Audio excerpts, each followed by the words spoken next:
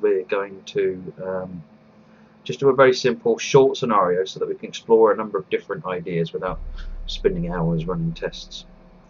Let me see, I should be able to change that panel again now. Good, so you should be able to see this, and I can put the green screen back on. Why isn't it showing? Ah, I switched it off. Yay. Okay, let's hope that isn't too bad. Never mind. Partly it's because I need a shave, I think. Yeah. Let me try changing that.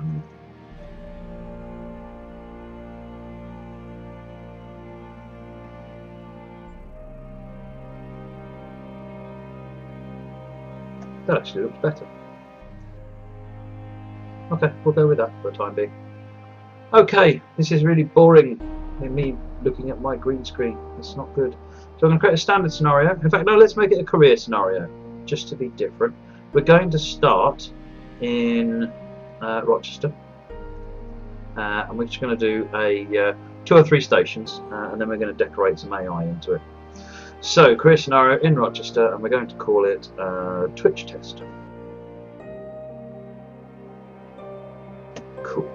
Right. Just remember to never wear a green shirt. Yeah. Go for gold. I'm going to make a scenario that even I can't finish. Hunters46, thank you for the follow, much appreciated. So we press create, we wait for the scenario editor to load into the game. It shouldn't take too long.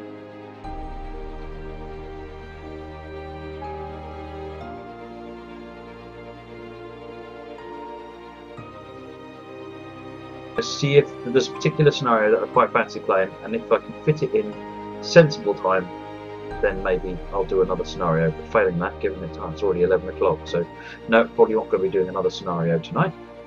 I will save that one up for tomorrow. So I'm crossing off ones that have been requested at the moment, so if there's anyone got any more requests to add to the list, please let me know. Yes, there is a you can teleport anywhere you like. I shall show you that in a minute. Right, so we've started a Rochester station, which is here. Interesting. So that's because that's where the default location for this station marker is. So we just need to raise ourselves up. So here we are at Rochester. Now, if you want to go somewhere else, then up here you've got this icon, this round icon. We click that, and then over here, what's happened is it's changed it to a list of all the places on the route. So if I, let's say, want to go to Chatham, I click Chatham, and then I click this. What that's done is it's updated the latitude and longitude there of Chatham. So if I click a different one, for example, you can see they've changed their numbers. So let's go back to Chatham and press this button. Boom, we're in Chatham. I picked that one because it's in basically the same area as Rochester, which means it's already loaded. If I pick one farther away, so let's go to, say, St Pancras and click play. What will happen now is the game will load and all the scenery will load around it. So this is St Pancras Station. It all looks a bit silly until the textures have all loaded in and the assets have all loaded in, and it's even more silly if I actually end up being in the middle of the roof. There we go. So you can hear the sounds have even kicked in now. Okay, let's get back to Rochester and start looking at some scenario.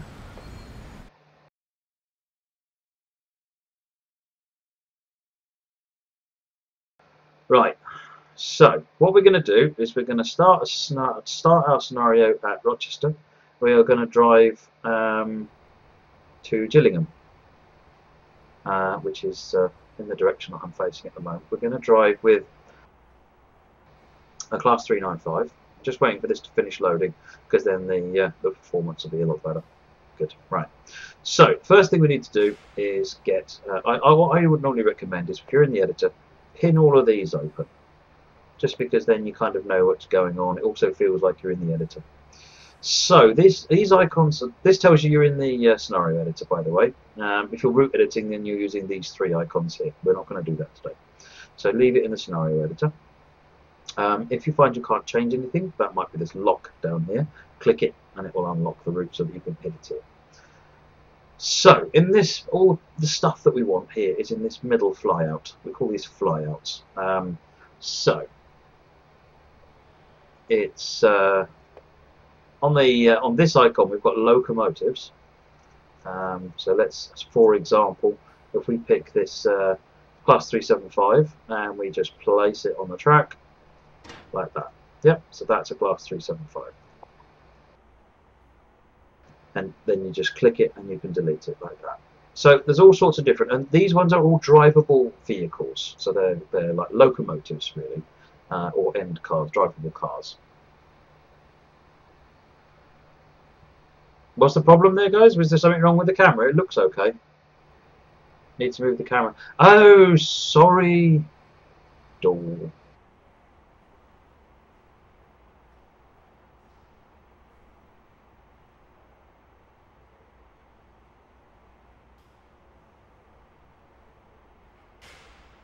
There's nothing for it. I'm just going to be in the way, so I better make sure that you guys can see what's going on. So this icon up here tells you you're in the root editor. These three icons are for world editing. We're not going to be doing that. This middle flyout here on the left hand side has the main palette, so that you can see what you want to pick from what you want to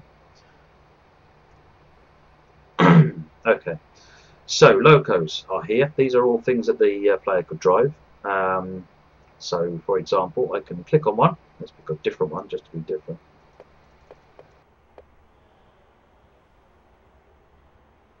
So let's pick the 466. So let's pick the Southeastern Blue livery. We'll pick that. Now as I move the mouse around, it just snaps to different bits of track, and it will run up and down quite happily on a piece of track. And when I click it, then it clicks and it's now in there. If I want to place another one, click, place another one. I didn't mean to place that last one. So if we click it, a little arrow comes up. If I want to change its direction, I click it. If I want to move it, I move it. I just drag to move it. If I move it up to another one, it will come. Not correct consist because it was the same unit, but that's not the point. So if I click it, I can also press the delete key and it will vanish. Click it, move it around, click it, change direction, and delete. So that's the basics of placing stuff on the track. Now this icon is your coaches, of which in this particular route I don't have any because they're pretty much all powered units on this route. But if you had coaches or wagons, they would all appear here and they work exactly the same. This icon, the third icon, is consists. Now that's what we're going to be actually using because that's a lot easier, because we can just do we can play a whole train down and it will be the right formation without having to worry about whether or not we've got it right, and then doing it in one click and not six in the case of this one. So let's place a 6-car class 395 down. Okay, so you can see the whole train is there, and I'm going to move it, put it where I want to, and in this case it'll be on this track here. So click to place. Right, these blue arrows and things here, these are all sound sources. You can ignore those. They're there to tell you stuff if you're interested in it, but they're not useful for us in scenario editing. So now we're going to so one of the things you will find useful up here is this icon. There's 2 or 3 things. A lot of it is not particularly useful because some of it's been superseded. Like some of these icons you don't really need anymore because they've been superseded by a different view. I'm going to show you in a minute. But this one is definitely useful. This is the driver. So any train which is going to move needs a driver, and that puts that little white circle above it. If it's not going to move, then don't put a driver icon on it. Right. By all means, shout up on chat if I'm missing something or you can't see what I'm doing. So we've published a driver icon on it. We've got a train. Now it needs to go somewhere. Hey there, Sork, Reese, and Jim. Thanks for joining the channel this evening. So what we're going to do is give this train some instructions. Now this is going to be the player train. Right. So the instructions we're going to give are basically, these are the instructions we're going to give the player. So I just clicked that without telling you what I was doing. Over here, having had at least one train that's got a driver on it, this icon is now available for us to click on. It's called the timetable view. So if we click on that, it now takes us to this map view here. And you can see I'm using the mouse wheel to zoom in and out. Right click to pan around. So if I can zoom out, I can see the next station along the line, then a bit further up here another station. This would be Gillingham. So actually I think we'll go to Rainham. That's a little bit further down the line, a little bit more fun. So let's do that. So it's going to go here. Up here, this is the what we're going to give the instructions for this particular train to do, and up here are the palette of instructions that we can actually ask for that train to do. Now, there's some other stuff on here that I'm going to come to in a minute when it's more relevant. Right now, there's things like this box here has only got one entry in it. Cheers, Gary. Thanks for joining us. So, the next thing we're going to do is tell the player train it needs to go and do a passenger stop at Chatham on platform 2. So we do that by adding a pick up passenger instruction by clicking it, and now we need to tell it, configure that by just clicking this icon, and then here we need to tell it where that actually is. Now you've got two ways of doing it. If you click this drop down box, every possible place you can do something is listed in that list, or you can click this icon and then you can click, and you have to be a little bit precise how you click it, Chatham 2, and now appears on there. Now for a first cut, that's close enough. There's other things we can do to do that. Now this red line has just appeared. This is the line, the path that this train is going to take to do that. Now that becomes more useful. Cam's in the way again. Right, let me move it down.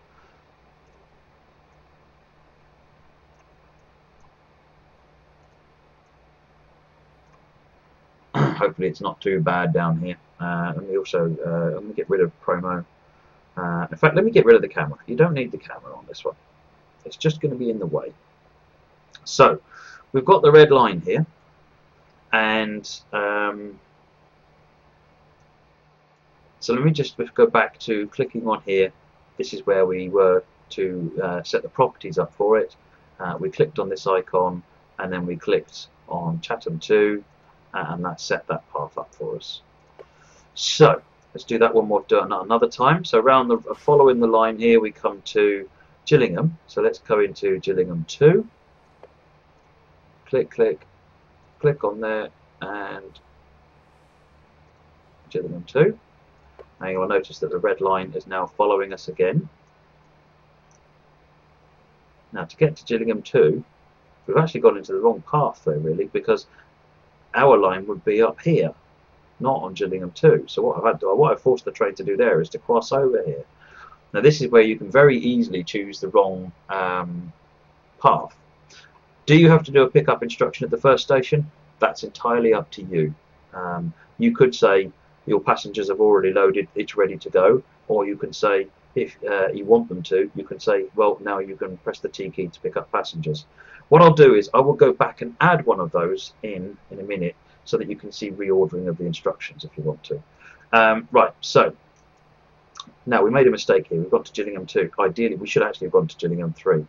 So let's change that. So we click on this view here, and we click here, and we click here. We go Gillingham 3. So now if we check that red line, we can see that makes more sense.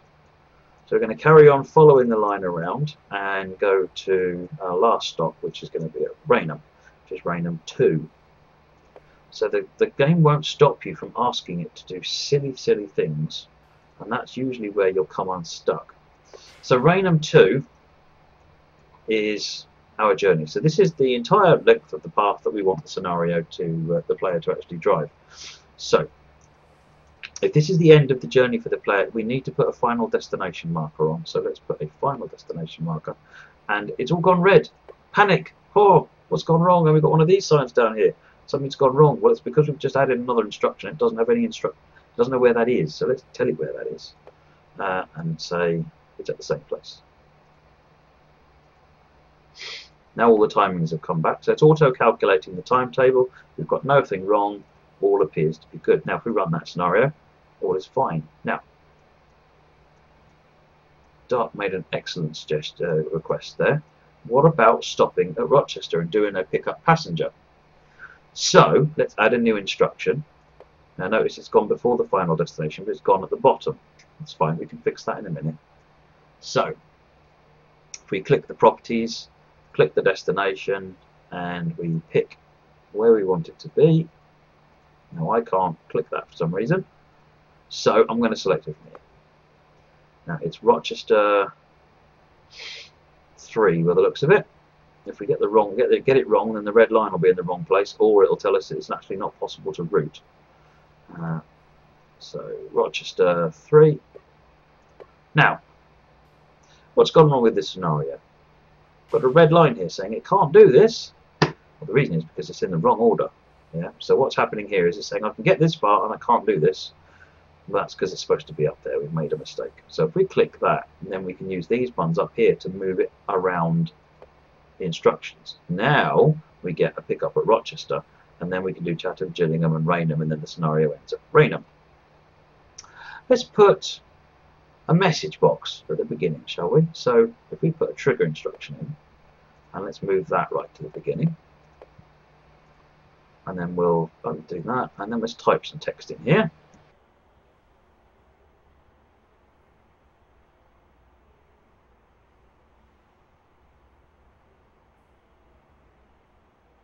So the text is, welcome to this test scenario. Please open the doors by pressing T and then proceed to Chatham. So what we did there was we added a trigger instruction. So there are a number of options on a trigger instruction. I'm going to use another one real quick because I didn't intend to click on that. This is the bin. So if you tick something and then click the bin, it will delete. Now, click the trigger instruction again. So what have we got here? All I've done is I've typed into this box. So this field here says, when this trigger instruction comes active, how long to wait before we do the thing that this instruction talks about. So at 0, it happens immediately. If I put 5 seconds in there, then it'll take 5 seconds before this box appears, which can be useful in some circumstances. This tick box, if you click it, will cause the train's emergency brakes to apply and it will come to a stop. This tick box, slightly odd, will trigger wheel slip to happen. So you can use this to cause strange things to happen in the scenario if you want to, or just pop up some text boxes. Now there are a number of different types of text boxes. This is one particular type. To do the others you have to use Lua scripting, and that's a subject for a future tutorial. Similarly, this box here is for a Lua script event to be fired off at this point that we go on, and trigger instruction is actually one of the key ways of doing that. So we've got a trigger instruction, we've got some passenger stops, and we've got an end.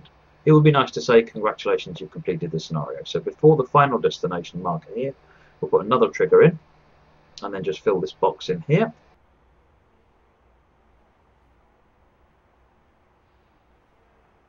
So it says, thanks for playing, you completed this scenario. Good. So we've created this player service, it's got stuff, and that's great. What we need to do, what you would do normally now, is test the scenario. You play it, run it all the way from start to finish, and see whether it did what you expected it to. In fact, let's do that now. It's only going to take about 10 minutes to do.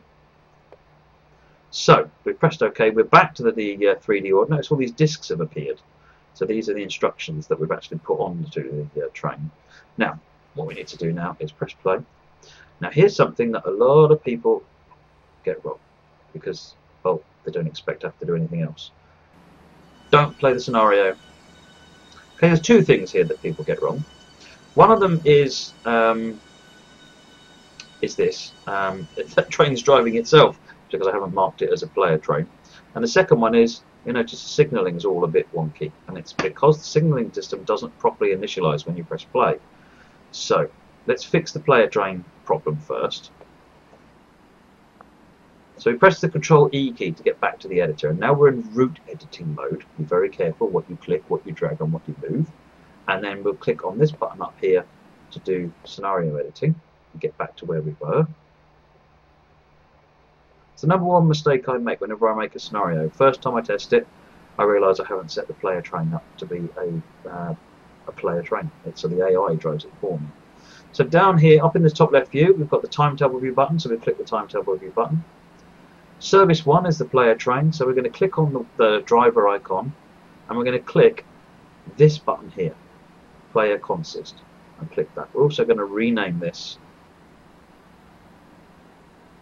to something really original. I'm going to call it player consist. Now this one here is the service type, So I'm going to call this a stopping passenger service. What this juggles is the relative priorities of services. So when the timetable manager, when you're running the game, is trying to work out which train goes first at a junction, for example, then an express passenger would get priority over a stopping passenger, just as a rough example. So that should have done that. So we press OK, we now press play, and we save changes and we run the scenario. Now when the scenario starts, the train doesn't move. So welcome to this test scenario. So we've got the text box, and we press the 1 key. We're in the cab. We haven't restarted the scenario properly now. So what we need to do is press Control Q to exit out. When you get back into the debrief screen, just hit replay. What this causes is the entire route to be reloaded. All the signalling will be reset, and then you know you've got a clean run.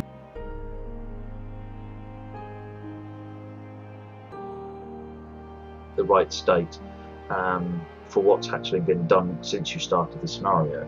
So this makes sure everything is properly initialized.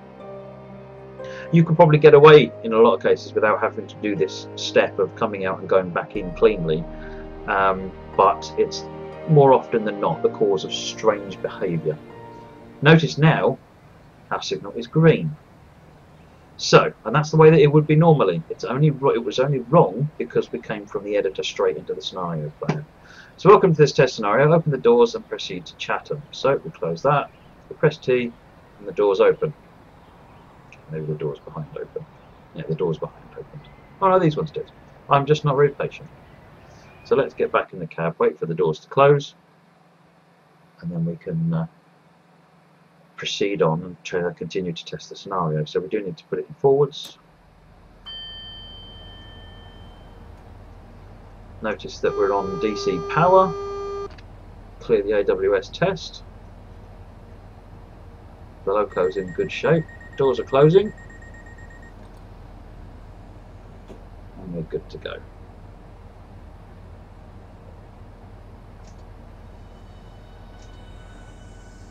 So next stop is Chatham. So what are we going to do next? So we're going to run this scenario, and we are going to add some AI traffic. I'll also show you how to change the weather patterns a bit.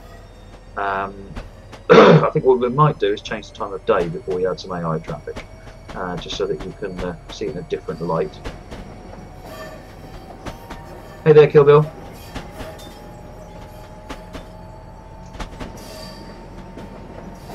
So this is just a short journey going from London, going from Rochester through Chatham and Gillingham into Rainham.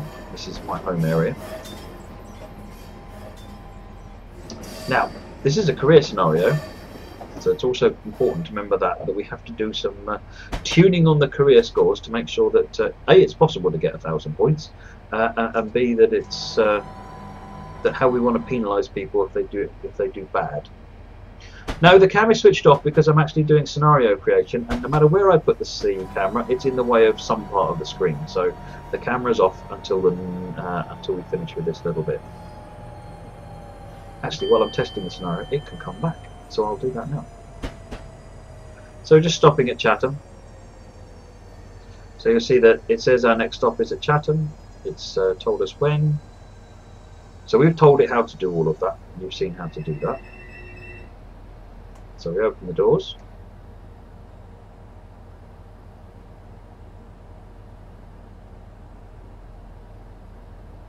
It's the camera. So, what comes next? Next job is we're going to go to Gillingham.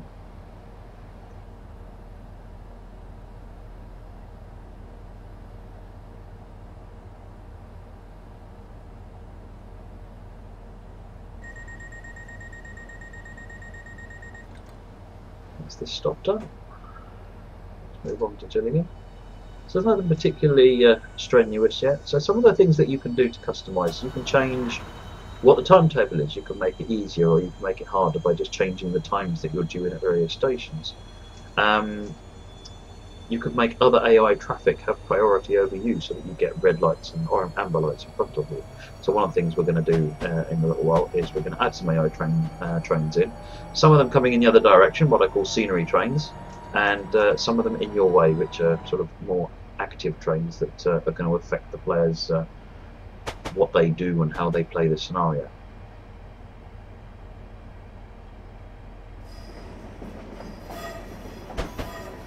So we've got about 1.4 miles to get to Gillingham. It's always good. It's quite laborious, but it's always good. Every time you make changes, make sure you play the scenario again. It's all too easy to make a whole pile of changes because you think, well, let's just throw an AI train in, throw another AI train in, make a few changes here, and before you know it, the scenario doesn't work anymore. For whatever reason, you have no idea why it doesn't work anymore because you don't actually know what was the last thing that you did that broke it. So there are two bits of advice there. One, save regularly. Two, test regularly.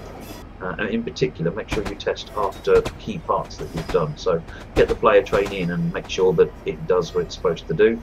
Get AI trains in and make sure they do what they're supposed to do and the player can still do what they're supposed to do. And then we'll get static consists in, which are just things like trains and wagons hanging around in the yard. And then final test. And then if you need to tweak any of the messaging or you need to add any other little effects, you can do that towards the end. But test all the time, because if you don't, then you're going to have a big problem if something decides not to work.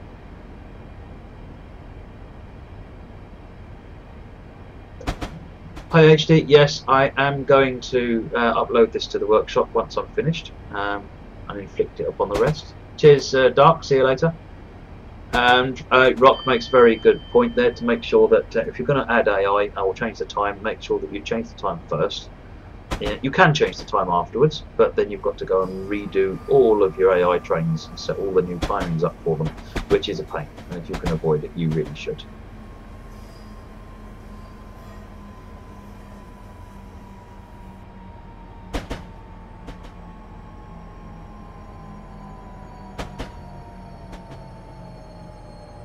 So just coming into Gillingham, one more stop and then we're finished.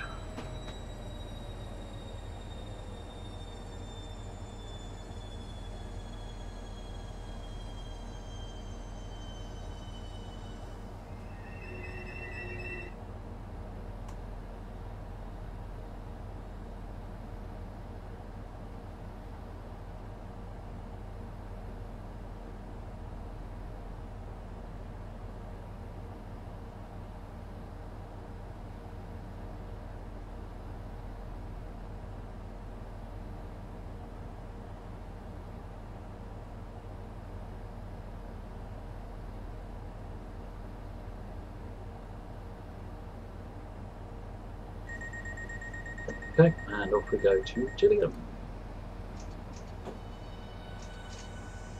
So notice we're not getting any score. So why are we getting any score? I'll tell you why we aren't getting any score. I haven't told the game to make these scoreable stops. I'll tell you how to do that in a minute as well.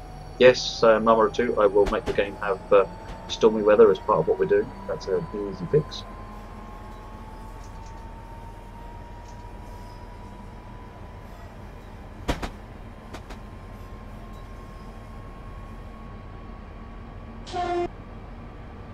Don't pass from the level crossing I spent so much time waiting at. They had all this up over the weekend, I think, all this track, doing all sorts of work with it. So it was in a heck of a state.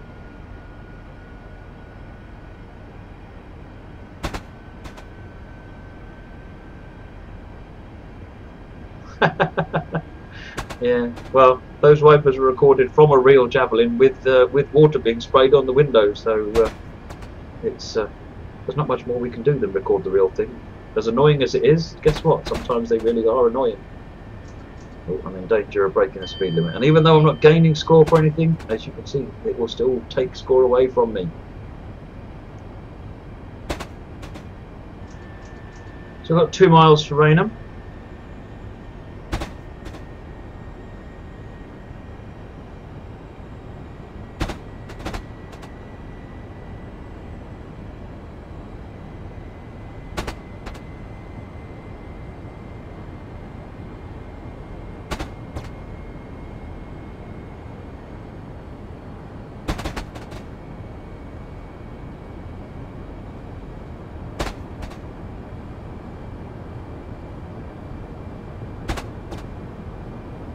we're getting there slowly.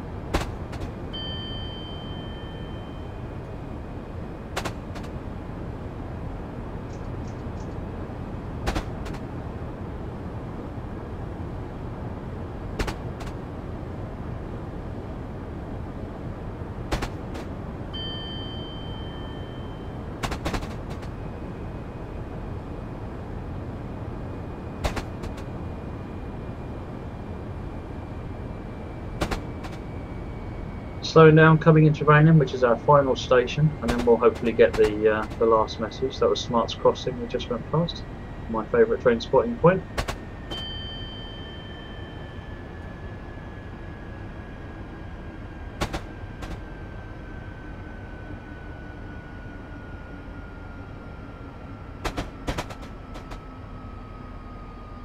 It's really surreal having spent a while standing at Smart's Crossing watching trains doing this exact task to now be driving a train, albeit in the game. It's sufficiently spooky.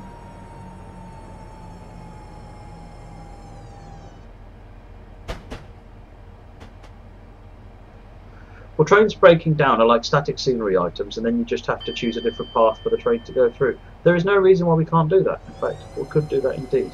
First thing we need to do is get the time changed, and we'll change the weather, and we'll see how that works. Chatham, our Dovetail HQ is probably about a couple of miles away from Chatham Station, so no, I'm afraid it isn't in the game. Right, open the doors, and then get our final message, prove that what we've done so far is good, and then we'll carry on editing.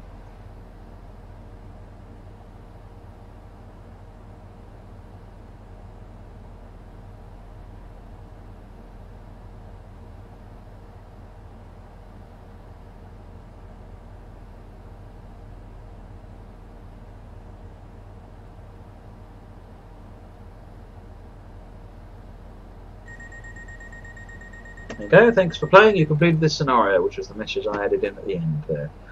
Good. So, now we need to go back and edit the scenario again. To be honest, the easiest way in is just to hit replay and then press Ctrl E again.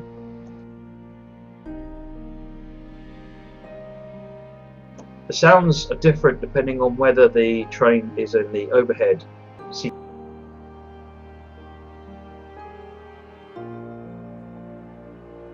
So I would see whether or not, because I'm using third rail in this particular bit of the scenario, perhaps you are seeing the braking in the higher speed section where it will sound different.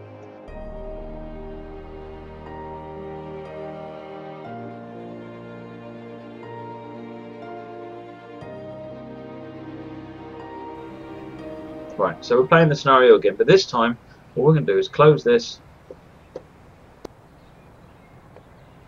Close this, it took a few clicks, never mind. And then we're going to press Ctrl E. Now we're in the world editor again, so we press the scenario editor button here. And before it's that F10 key causing problems again. Editing the scenario will cause the current game session to be lost. That's because we've started playing the scenario, and editing the scenario always resets at the beginning. I'm fine with that right now. Now, before we forget, I'm going to switch the camera off. Right. So, let's get back up so we can see what we're doing. Now, first thing we want to do is change the time.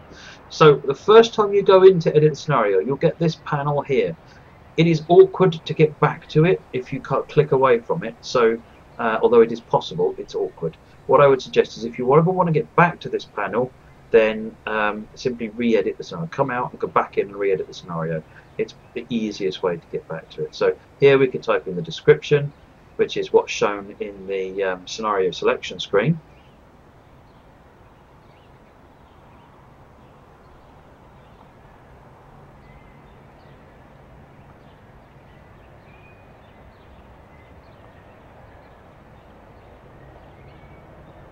So we've done that. Now we can put a briefing in. Now the briefing is what's shown on the F1 screen. So in the top left corner up here, when you press F1, I see the task list. You see the briefing shown. So let's just put something simple in there.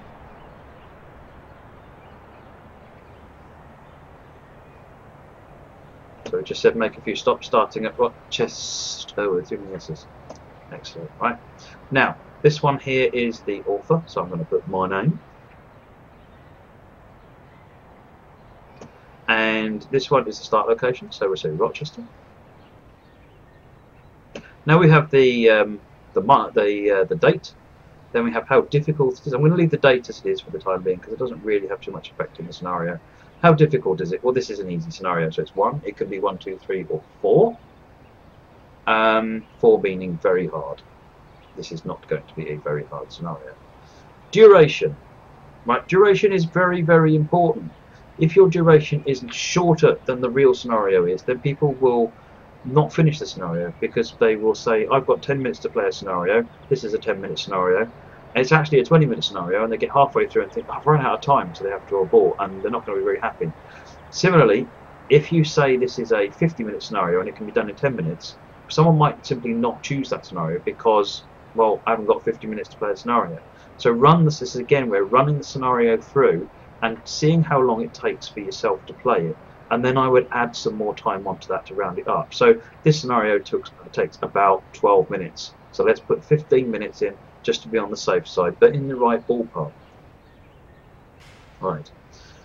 Don't leave it as 0. I see so many scenarios where the time left is set as 0, and it's horrendous. So the next one is the start time. Now at the moment it's set at lunchtime. I'm going to set this at 9 o'clock at night, so 2100 hours. So we'll see what the implication of that is in a minute. We've got to change something else having done that, because now the player train, it had a start time, so we have to go and change that. Ideally, you would before you lay any trains or services, because then the game lays all the new services based on this start time.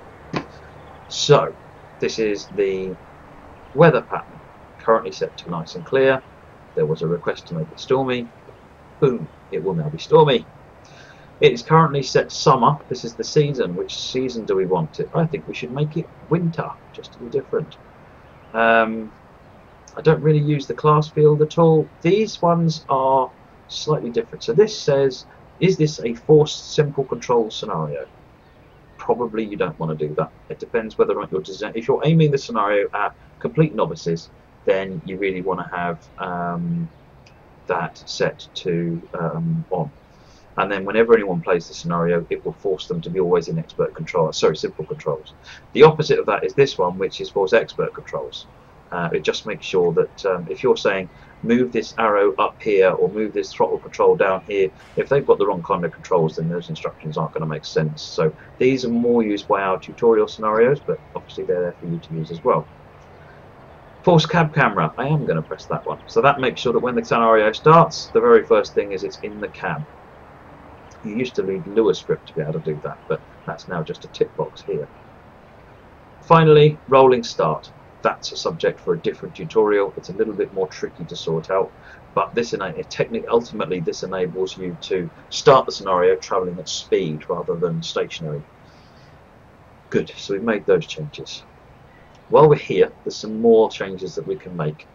This little blue icon up here is only present for career scenarios.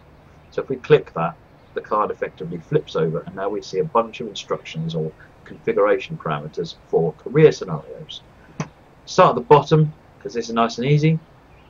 This is a gold medal, a silver medal, and a bronze medal. And this is the score required to get those medals. So if you just change these scores, what I would recommend is you tune them up according to your build. Oh, sorry, to the way you want to run the scenario. I can't really show cinematic cameras, Alex, because that's something for the Lewis scripting side, because you need Lewis scripting to actually cause them to start moving.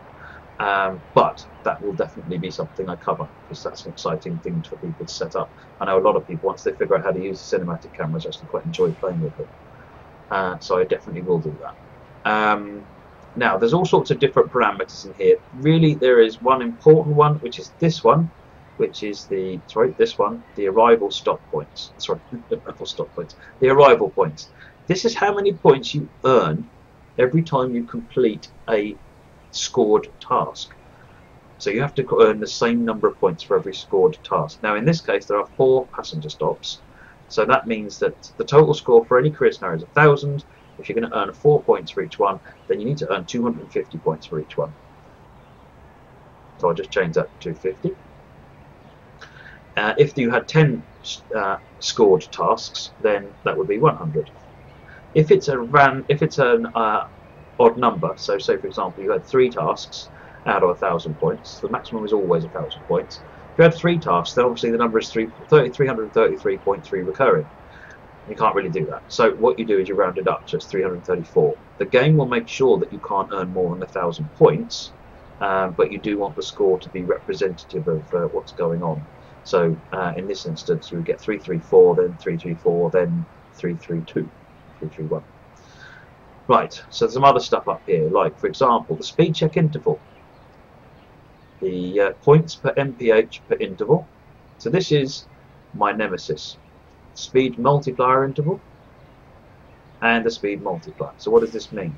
What this means is this is how many points, this is how frequently it will check to see if I'm speeding. This is how many points I will lose at the start every time I'm speeding.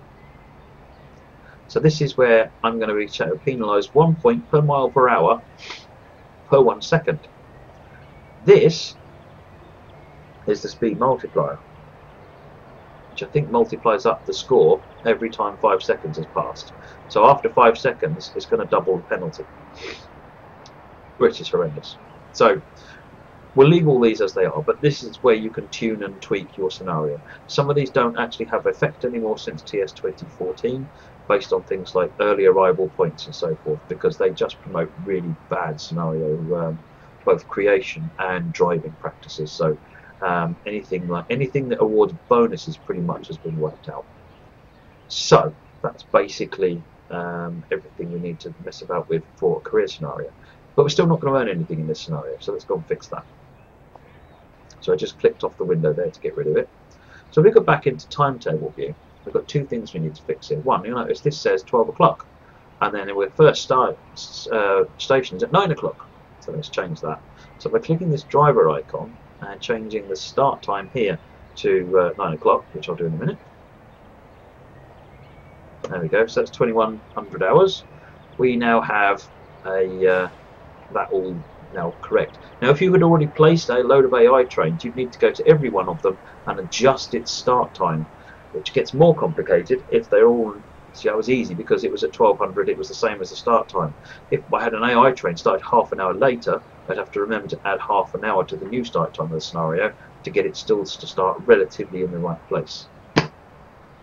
Right, so we need to earn some score on this scenario.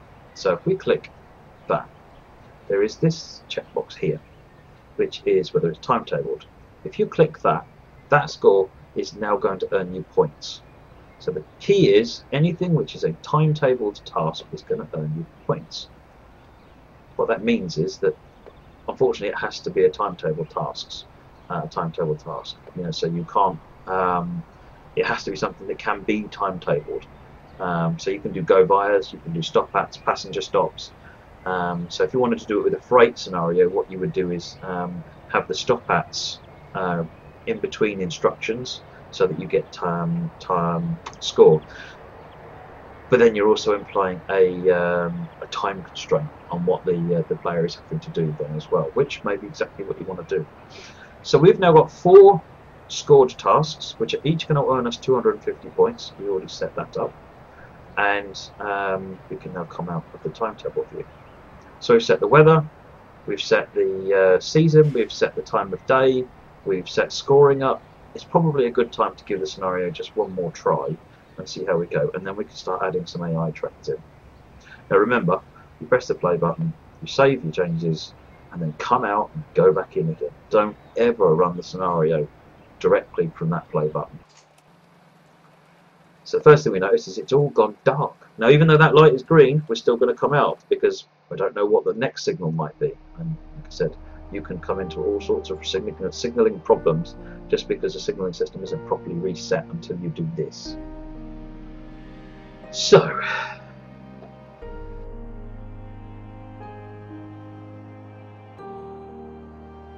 out why something isn't working, and then you come back it the following day and it's all working fine, and this is why. It's because the signaling system wasn't reset properly.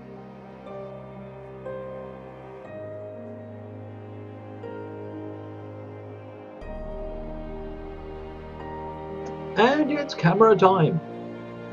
Right, so welcome to the chat, and let's open the doors.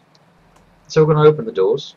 Oh, it's raining by the looks of it. Let's get the wipers on, because I know that people like the wipers on. Alex likes it in particular. So let's go outside and have a look. So everything's automatically changed. All the lights have come on. The sun has gone down, and it's raining. You can hear the rain. And indeed, you can see the water effects coming on the windows there. So we're coming up to the end of this, so let's just make sure we earn our points. There you go, we've got a timeliness bonus of 250. Some of the other scoring settings that you can set up there are things like... Sorry, getting ahead of myself there. So some of the other things that you could set up there are, in the career scoring, is how much the penalty is for being late and how incrementally that affects the score. So if you are completely on time and there is no penalty, then you get a timeliness bonus. If there is any kind of negative score taken, then you get a timeliness penalty, even if it's actually a positive score that you get applied. That's just, unfortunately, the basic game mechanic. So I have got the headlights on, but you can't see them with the javelin, unfortunately.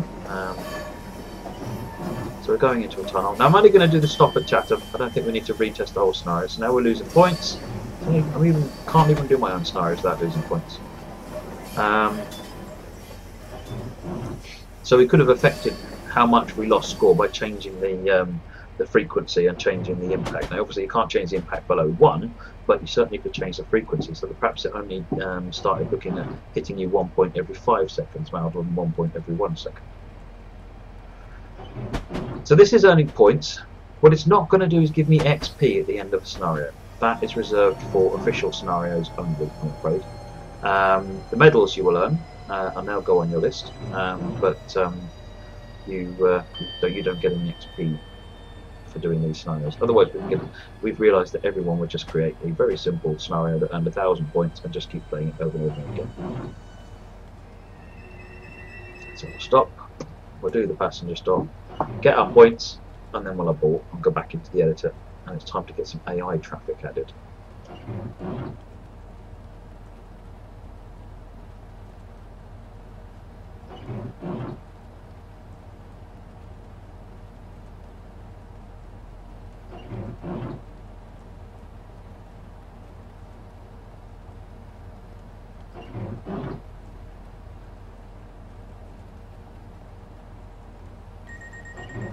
There we go, we've got a bonus, and it's time to go. So let's press Ctrl E and start adding some AI trains in. So once again we press Ctrl E and the screen looks weird because we're in route editing mode, so we press this yellow box up here.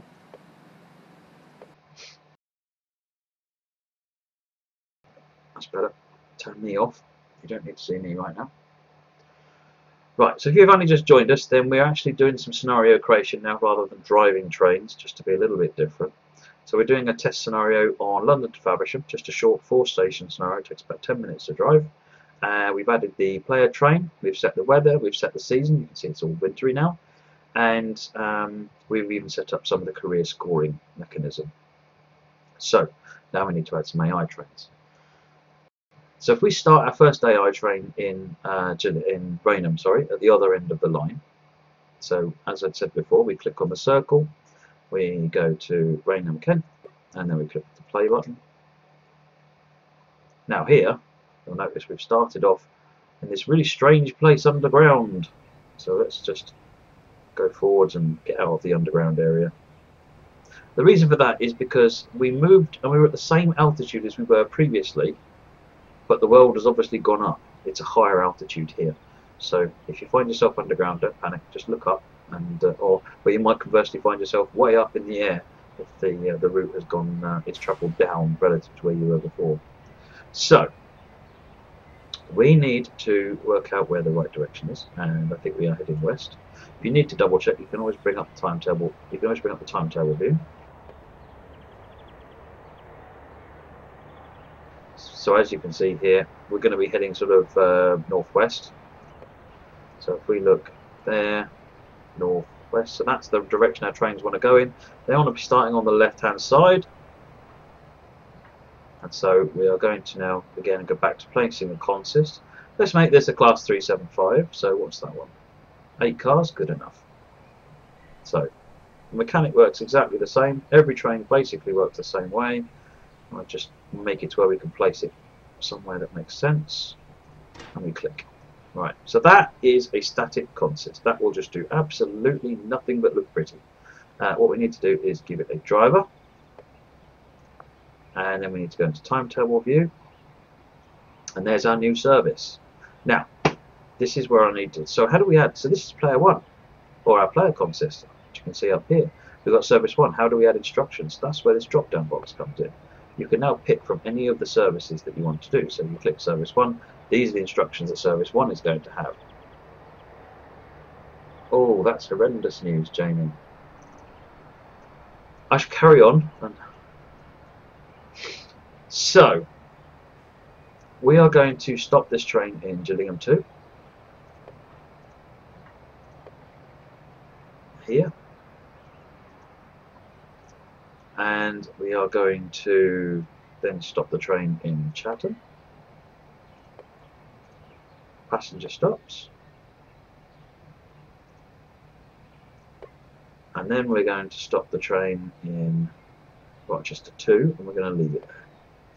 Important thing to remember is wherever you leave your trains, that's where they will be forever. So you need to get them out of your way. Don't need to give an AI train a final destination. So that basically is that AI train sorted. So let's add another AI train in, just to make life difficult. What we're going to do is we're going to start this AI train in Chatham. So we see this one coming in first. So let's change to Chatham, jump to there. Now again, we're going to be sort of heading in a westerly direction, so that's the right way. When you jump to a different location, just sit back, wait for the route to finish loading. Once the route's finished loading, the game will run significantly better. Don't worry about those big chimneys. They're there as part of the route creation stuff. They're like guidelines. So now we need to add another train. Let's make this one a 466 just to be different. Alright, so let's put this train in here. Again, he's on the left hand side because that's standard operating practice. Click a driver icon and stick that on there. Timetable mode. And now we need to go to service 2. Now where is service 2? Of course I can see it there, but let's say we couldn't see it. That's where some of these icons here come in. So this icon here is jump to the train. So we now know exactly where it is. This icon here takes us to the whole path. So let's just go back to the player consist, and we click that. It zooms out to show us where that train is going to go. So it's this path here. So back to service 2, jump to the train. Right, so Chatham 1. Now you are going to head this way, and let's stop you in Rochester 1. So let's do a platform stop in Rochester 1. Job done. Right. So we've added some AI train coming in the other direction. So I generally call that scenery AI. Now, we need to test some of that, but before we do that, let's get some static AI in. So let's go to Gillingham. Now there's another line down the side here that we haven't done anything with at all. So don't forget to put things on the destinations. That's an excellent point. We'll go back and customize the trains in a minute. So let's go and put a 375 in here.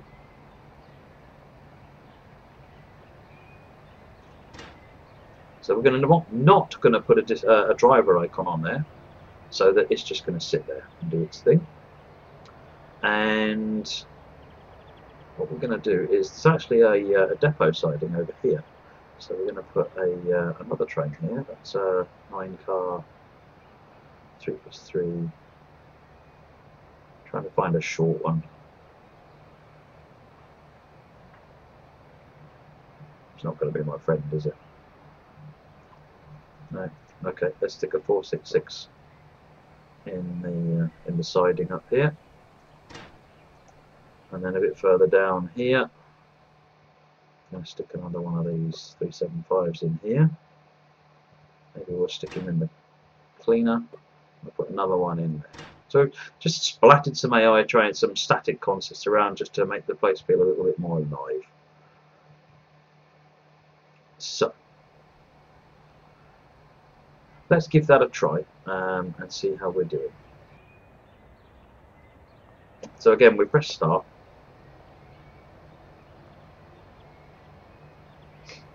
I know the route quite well.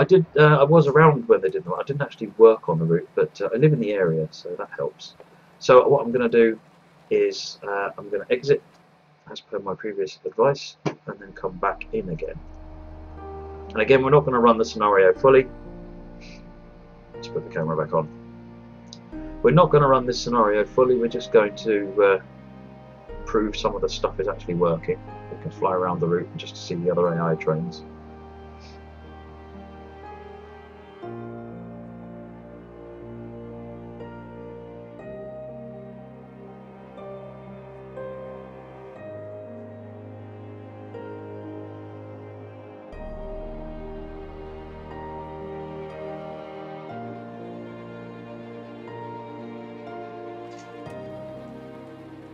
There we go. Right.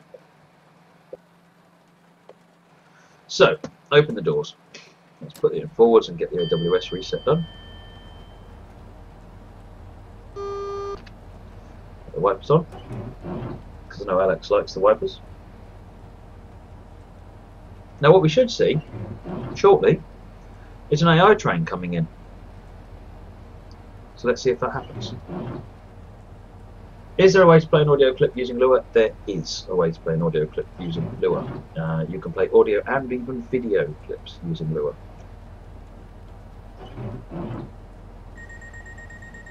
Good, we get our timeliness bonus and we can start moving, but I'm just going to move slowly because otherwise we'll be in the tunnel at the point where we pass this other train. That would be a real waste of time, wouldn't it?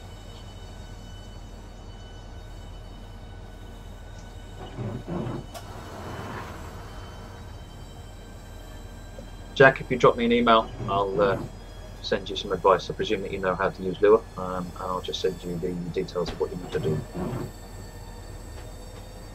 So it looks to me like we have a train coming in the other direction. There we go. So we've got AI train. So this is a train driving itself, or being driven by the computer. And we started already, this network is starting to feel more alive. So we'll go to chatting.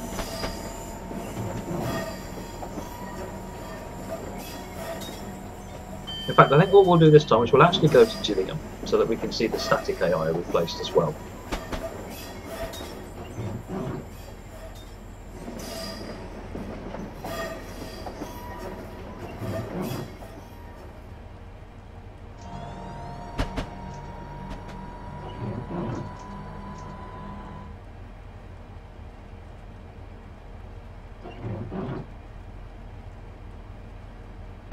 You can place AI trains to start them basically anywhere. I would be cautious about packing things in too tightly and probably make sure that you only start the network the way that it would have got there. So don't put more than one train in a single block because that can cause all sorts of problems with the signalling dispatcher really not knowing how to deal with the number of trains it's got in a block. Because that would have just never happened in the first place, and that's another place that is generally commonly wrong. People throw down a bunch of trains and then the dispatcher doesn't know what to do with it. So make sure you've got one train in a single block. Is there any documentation for TS Lua somewhere? I did some Lua on Gary's one. There isn't any documentation, I'm afraid. It's one of the things on our wish list for trying to fix. But I am going to do Lua scripting in one of these videos. I'm going to basically take a scenario, possibly this one, and add some more stuff to it. So things you can do in Lua are, there we go, we've got permission to go. So you can do, for example, dynamic weather. So like if you look at the one of the scenarios I ran a while back on the Western Lines of Scotland called Airline, sorry. That scenario is it's got dynamic weather that changes whenever you go. So, and the reason that is the mechanism by which that is done is that triggers happen, and those triggers are causing the script to cause different weather patterns to happen. You can do videos, you can do movie, you can do audio, message boxes with HTML in them, so you can do images included in them, although quite limited as to what you can do with the images. There's a lot of power you can get from the Lua scripts, so it's definitely worth learning. I must admit, Jack, portals are a black art to me, and I generally try and avoid them because I'm just not very good at them. Other people have had a lot more success. I've just generally not had much success with them, and I've been able to manage quite happily without using them so far, so I've never had the need. No, I won't forget the broken down train. The broken down train we are going to add next. And then I think we'll call it a day. Is this useful? This is the question. Is this kind of thing useful? Should I be doing more of this kind of thing? Or should I be focusing on driving? What do you want to see?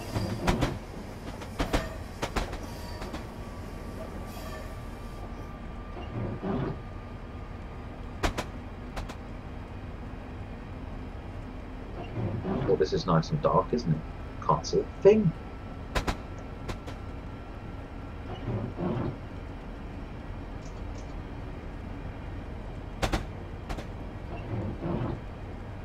Let's turn the cab light on, so at least we can at least see the cab, eh? If you don't know how to do that, you press L. Hey, there's that other AI train. That was the first one we placed originally that started all the way back at Raynham.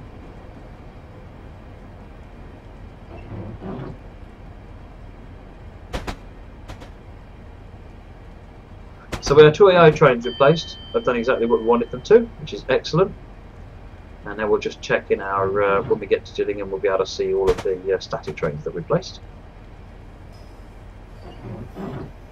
And then we can go and cause some trouble on the network, and then work out how we change the scenario to deal with that.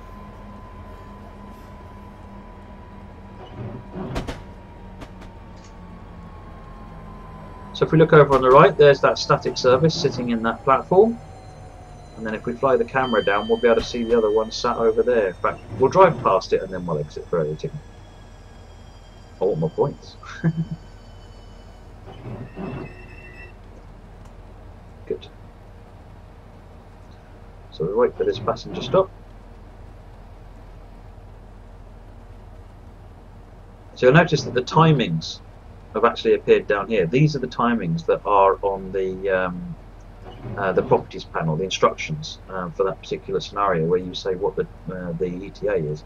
All of a sudden, without the timed instruction being set, where it's just a guideline for when they expect you to be there, once you tick that time, it's now the time where you have to be there if you want full score.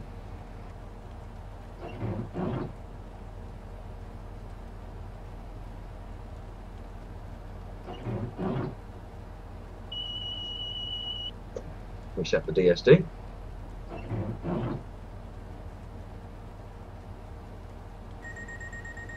Good, we got 750. Now I'm not going to drive all the way to Raynham. I'm just going to drive past the depot at Gillingham so that we can see the static trains there.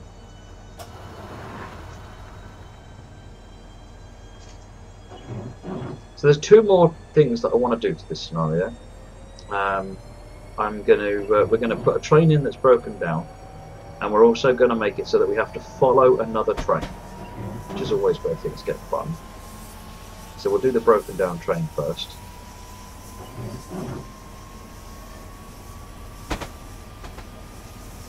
In fact, I think given what we're trying to do here, so there's the first train on the right, which is some more in the yard over here in a minute.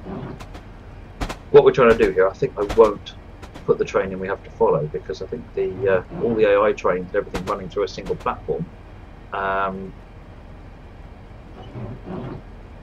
is there we go. So there's the static trains, all good. Yes, I think. I mean, I certainly wouldn't be doing editing or creating scenarios every night. Definitely not. That would drain my brain. I need to fail at some scenarios as well. So we've just pressed Control E and gone into the editor, and now we'll go into the scenario editor, reset what we're doing. So what we're going to do now is we're going to add a broken down train, which is basically a static consist, and then what we have to do is reroute all of the non-static consists, including the player, so that it all still works. But given that everything's going to be running through a single track around the broken train, it's going to make everything just a little bit more fun.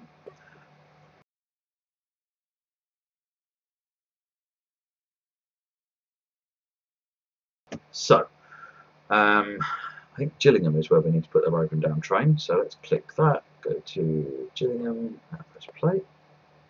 So we're in Gillingham. So if we put the broken down train on the player's path, so let's put a 6-car 395 in the player's way here. Now we have really ruined the scenario. We have wrecked it. Let me go and show you where we know we have wrecked it. Because now there's errors coming along. So we need to go to oh, I might put that on the wrong track.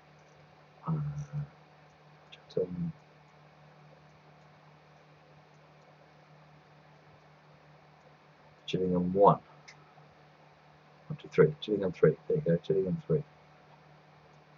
I don't quite know why the game hasn't assumed that I can't do that anymore. That's interesting. Service 1. What that probably means is that the game has worked out another way of doing that. It does clever things like that, and that's sometimes where you'll come unstuck. So let's go back to the player consist. Its path is indeed to go exactly that way. Now, having put that in the path, I think what I will do is I will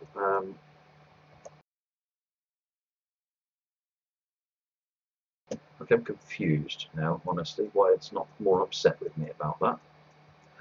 What I will do is I think I'll put a driver icon on it, because I think it considers driver trains a little bit more differently. Alright. Now we broke it.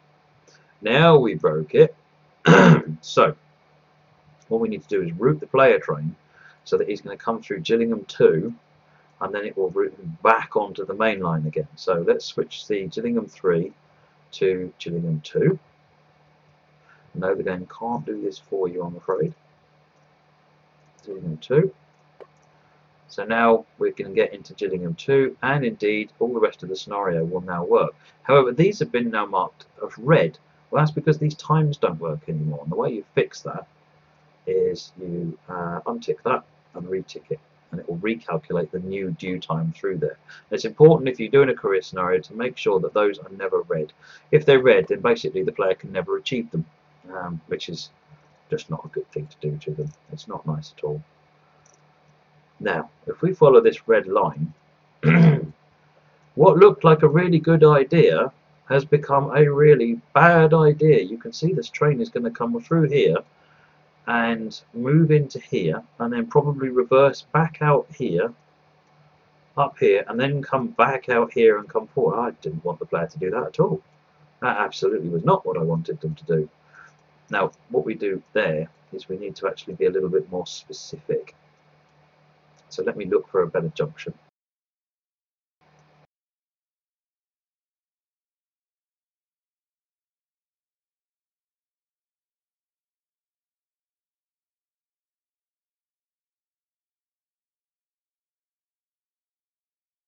So it seems that there is no way to cross over. So this was a bad example, really. So yeah, we pretty much have to do that if we want to do this. That's not good. Right, let me think about this for a moment.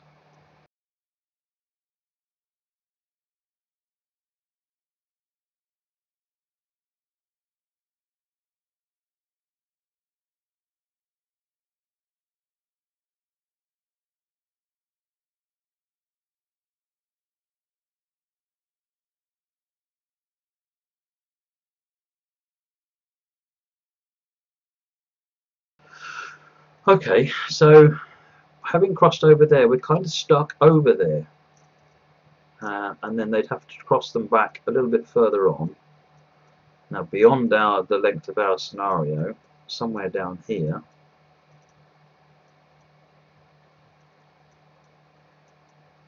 wow, having gone on the wrong track, we really are stuck on the wrong track. That's the Sheerness branch. So your chance to turn back again is probably, yep, it's here, it's Sittingbourne. But that's beyond the scope of this scenario, way beyond the scope of this scenario, so that's fine. So you're going to be stuck on the wrong track to get around this particular service. So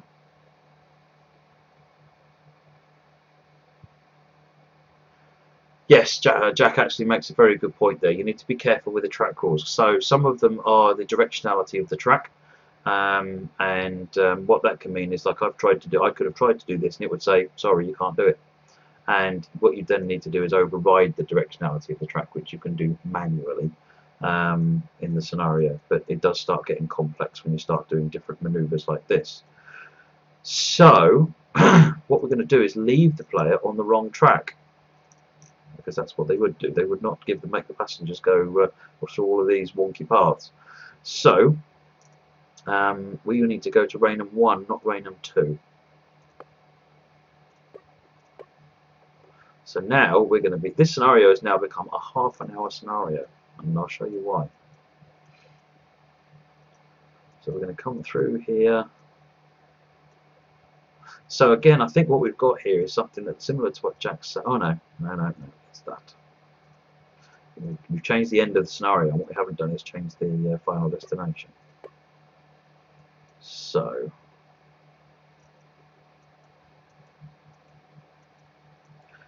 So yes, what Jack is saying is completely correct here. We have got a problem where the directionality of the track, which is used to guide the dispatcher to making the trains go the right way. So how do we fix that?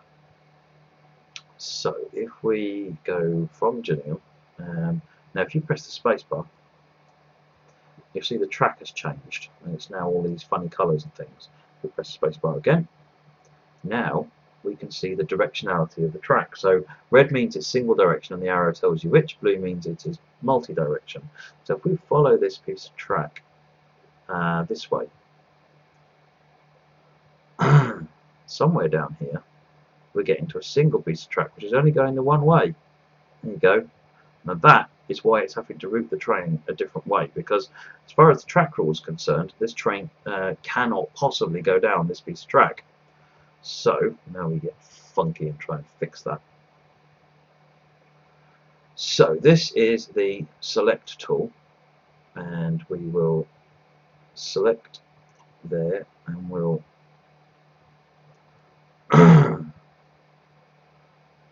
move the track, get some track here, and select that. Now having selected it, we can see the directionality, and when we change it to up, now you'll notice that is now all blue. Okay, make sure you overlap so you don't leave any sections out. This is not changing it for the whole route. This is just changing it, sorry, for the normal route. We're just changing it in this scenario. So now again we start there.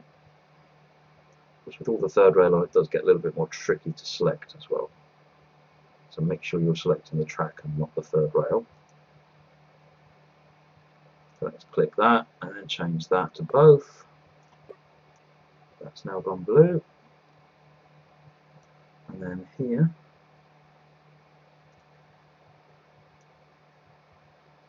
what you'll notice I'm doing is I'm just sort of, if I move the mouse around, sometimes it can not catch up. Yeah, here we go, it's caught up. Just give it a chance to catch up with you, and you'll be fine. So carry on going around.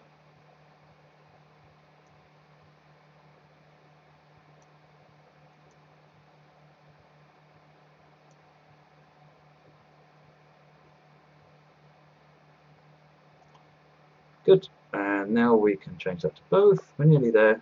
Raynham's just down the line. Again, don't forget to overlap your blue bits so that you don't leave any tiny little 1mm gaps in the middle. Yeah, Jamie, having a late one. This is gonna be the last thing we're gonna do on this scenario. Um, this kind of thing is always where the scenario gets very interesting. It's also where it starts taking a lot more time to do. So we did the really basic stuff a minute ago. We're getting AI trains in and customizing and tweaking. That stuff is the really easy stuff. This is where it does start to get a little bit. You start making the route do things it's not intended to do out of the box. Things definitely get a little bit more hairy.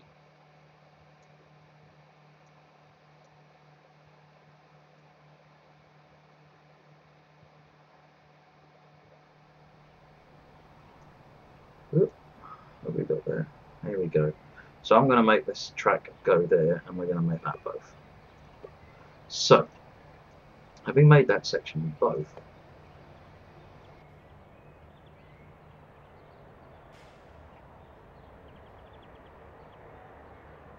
so when you press F5, you cause it to recalculate everything.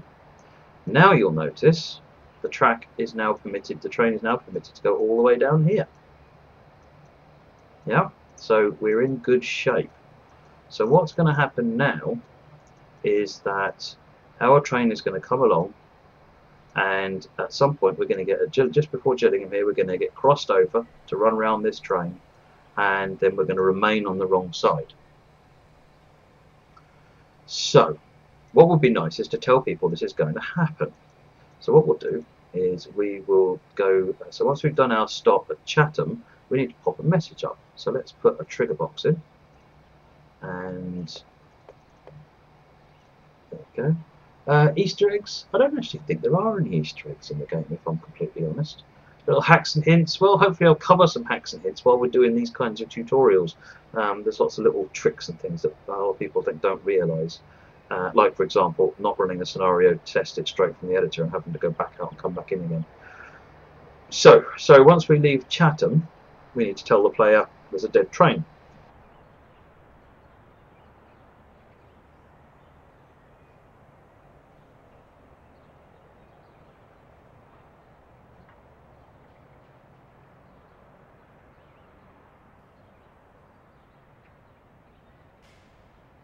So I've said there's a failed train in front of you in Gillingham, you'll be routed around it and run on the wrong line afterwards for a short time. So just a very simple message telling the player what they can expect to happen.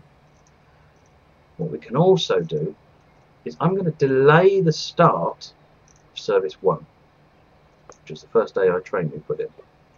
Now this service here is it's currently due to leave at 9 o'clock. Now if I make that 9:05, then what happens now is the player train should get affected by that.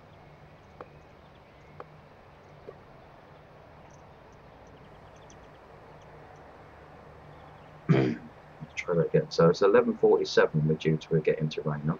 Hang on. So we're into Gillingham at 21:06:52. And this train gets into Gillingham at 23:04.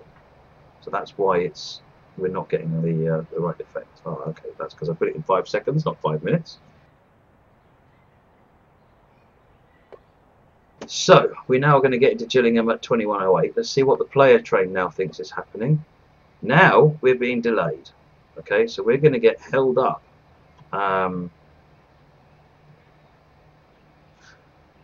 What I'm interested by there is that the Gillingham train, the Gillingham time hasn't actually changed. But what it's done is it's actually tried to be clever and route us a different way. Sometimes this dispatcher is just too clever. So in order to get us out of the way of this other train, what it's actually done is it's routed us via a different path so that we can stop, pull out, and then go back around the train. So we need to fix that. He says, trying to think of a way to fix that.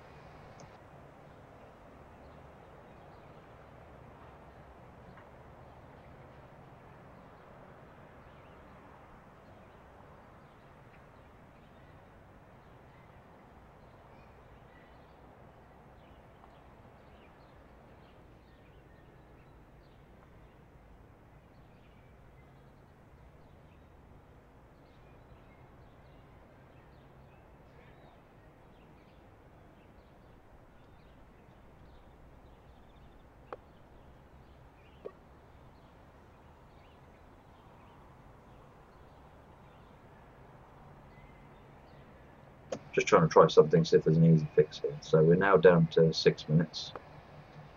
Player consist. So the player consist. Okay, so if we're tuning the times a little bit, we have changed the way this is all going to work. That's better. That still implies we're going to get stopped. So we need to be at Gillingham for 21:09. Push that a little bit further.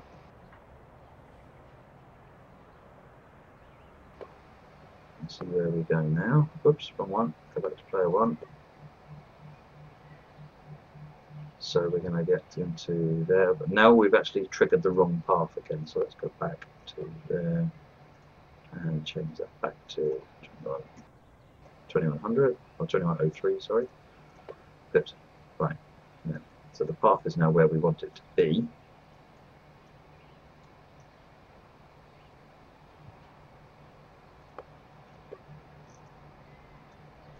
Right, so let's play that scenario through and see what happens.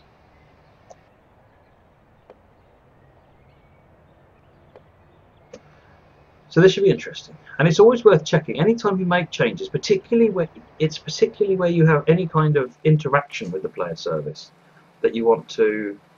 Ooh, I had a crash dump. That's a good start. Right, let me fire the game up again.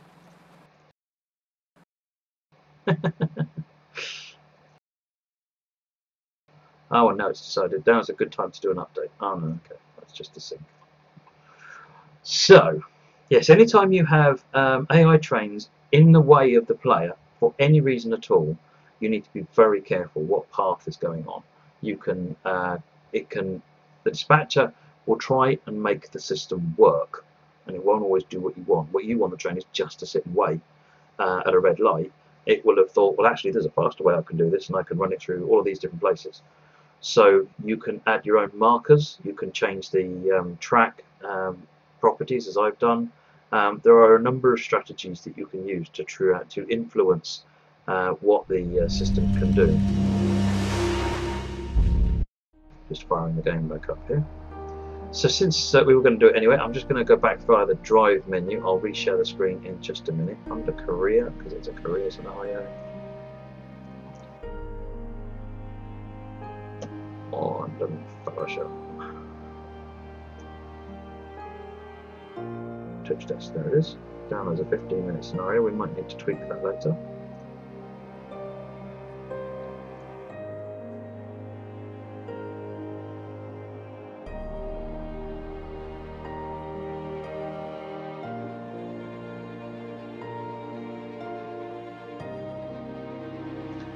Good. So we're sharing the screen again. So hopefully this will work.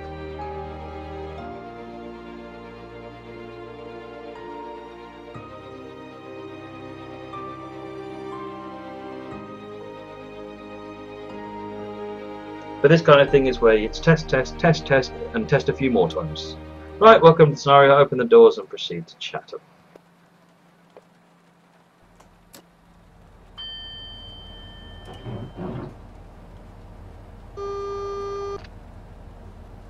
That's the AWS self-test done. As soon as the passenger load is complete, we'll make our way onwards. Remembering, of course, we have a problem at Gillingham.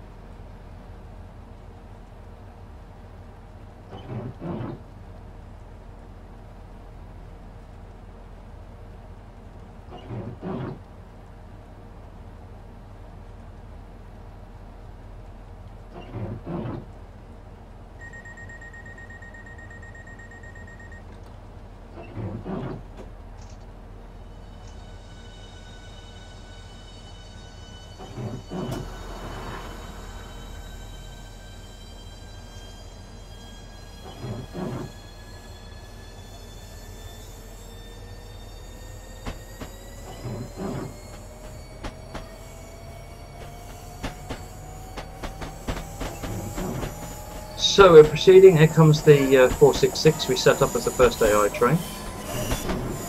And I'm already losing score. That's good. Excellent job. We've got to get into Chatham, so we're going to go through a tunnel. I've turned the cab light on just so we've got something to see, because it does get a bit dark. Whose idea was it to do this at night?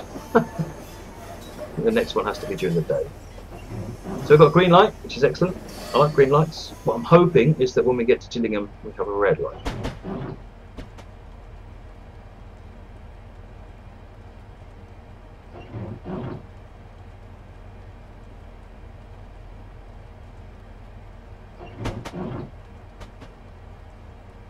Coming into Chatham Station now.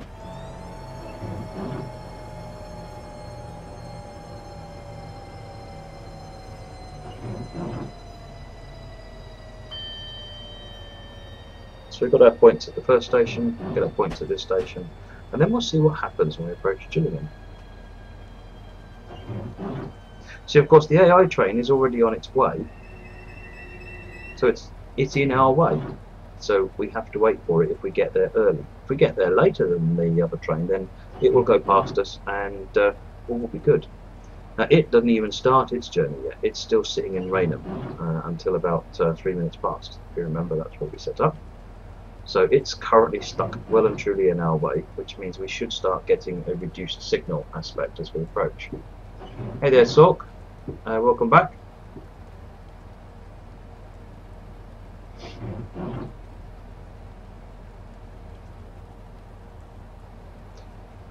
So if you have just joined us, we're doing a bit of scenario creation.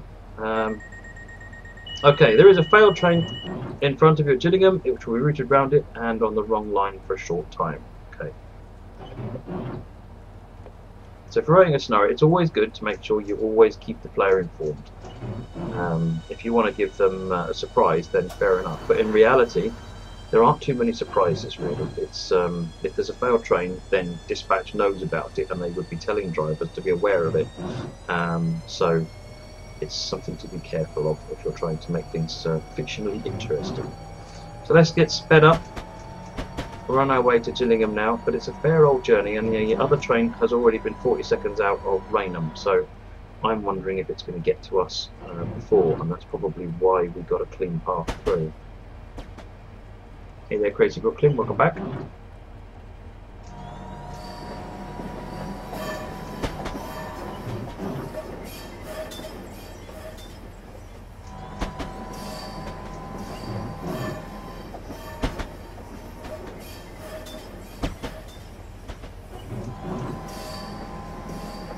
So we're in the 50 limit, so we'll get moving and see what aspect this next signal is at.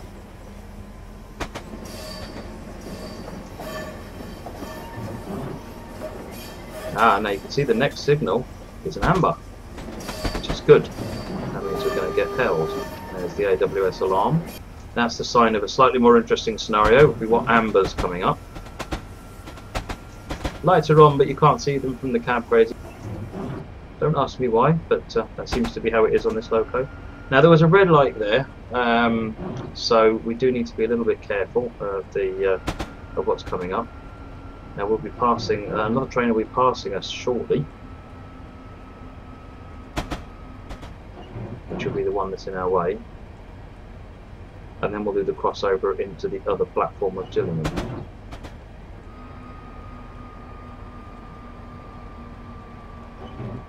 So I think I can see a red dot in front of me, but well, it's either that or it's dirt on my screen.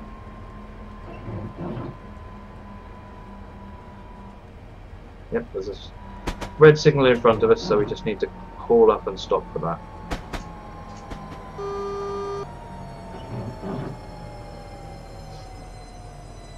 And what should happen now is that an AI train will go past us, and then we'll get routed onto the other platform so that we can continue around it.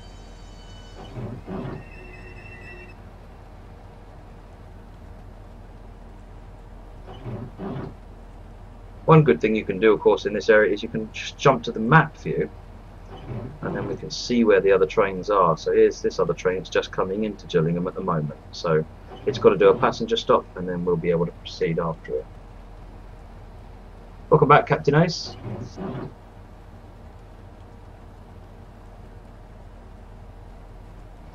So we're stuck at a red light in front of Gillingham Station, where we're going to do a crossover onto the other track, because there's a failed train sitting in Gillingham at the moment.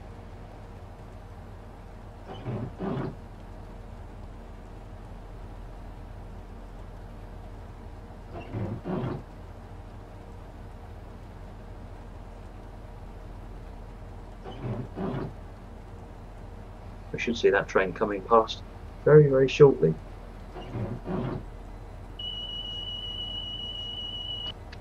Just reset the DSD because we haven't touched any controls for a little while.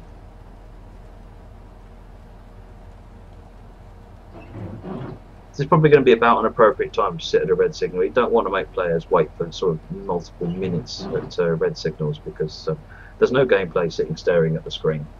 You want them to stop for a minute at most, a few seconds preferably, just enough to have to make them stop and then get going again. It messes up their journey.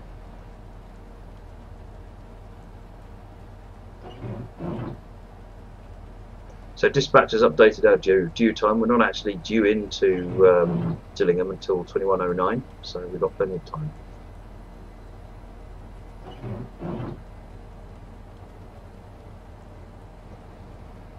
I don't know whether I'm seeing things, but I thought I saw headlights coming around the corner. Here he comes, so the AI train is coming, and as soon as he's cleared the section, we will be able to proceed.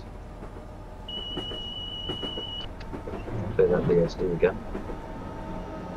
So that's that train, that's the AI train we originally put in, and now he's gone clear, we've got the clear to proceed. Now, we're going to be doing a crossover, which has a speed restriction on it. We can see on the HUD, 15 miles per hour. So let's get up to there and then we can slow down again.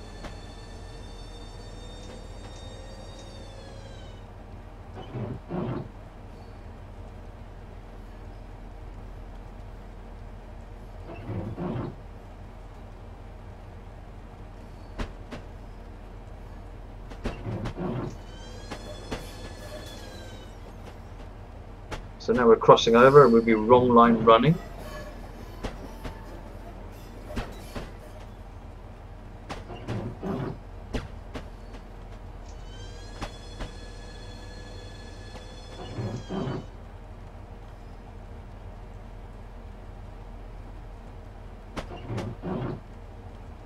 There's that failed service sitting over there, getting in our way.